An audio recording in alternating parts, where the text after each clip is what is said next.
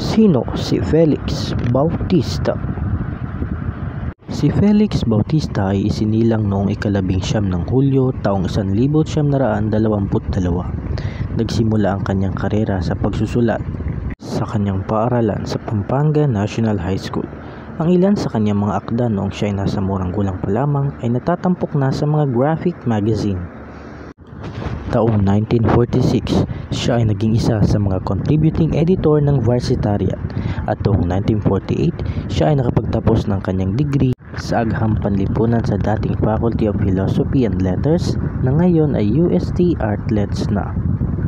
Di naglaon, si Bautista ay pumasok sa larangan ng journalismo matapos na makamit ang kanyang degree at naging news editor ng Philippines Leading Herald. Makalipas ang 12 taon, nakuha niya ang posisyon sa pagiging editor-in-chief ng Evening News kung saan nanatili siya hanggang 1965.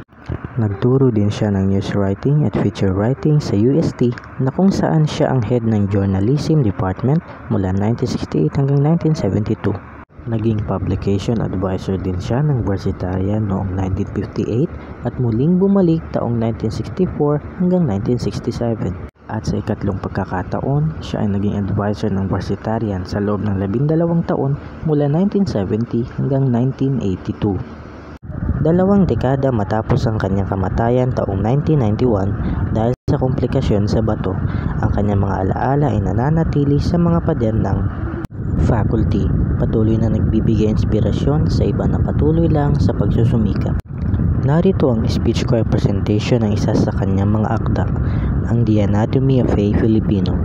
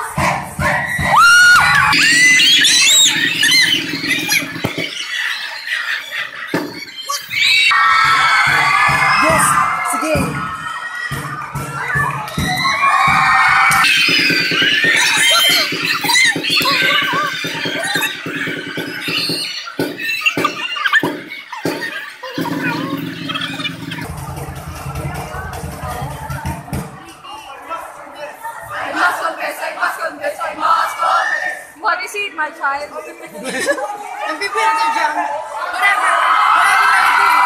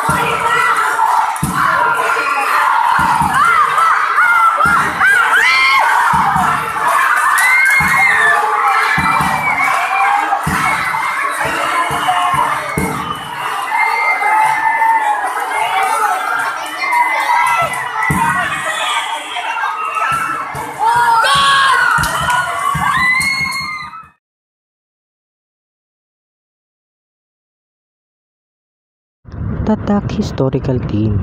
We are the team that brings history closer to you. Happy 3rd Founding Anniversary, Tatak Historical Team and Araling Palipunan Student Team.